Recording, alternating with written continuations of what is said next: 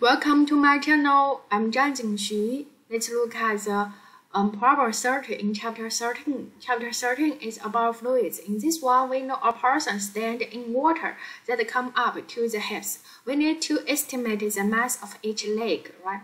For this one, it tells us the mass of this person and the apparent mass for this person.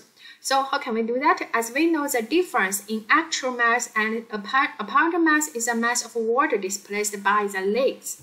So the apparent mass is given, the actual mass is given, the density of the water is given, and also it tells us the density of the body there, right? It tells us the special gravity is 1.00.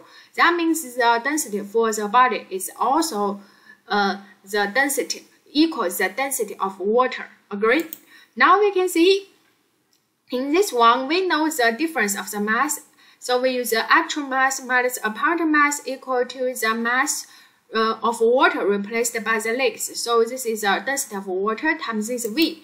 This V is the mass of the legs divided by density of the legs. And for each leg, so there we need to estimate the mass of each leg. So this person has 2 legs, right? So there times 2. And then we know the density for the water and the density for the leg equals, because it tells us the body has a Sg equal to 1.00.